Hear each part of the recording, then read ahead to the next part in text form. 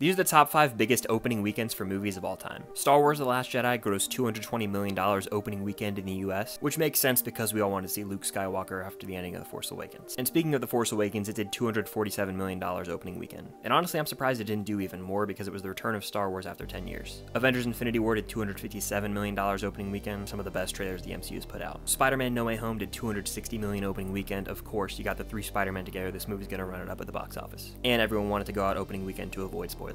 But Avengers Endgame grossed $357 million opening weekend, the highest opening all time in the US. I remember theaters were just playing this exclusively. It's the biggest movie event of our lives, so it's no surprise it had the biggest opening weekend.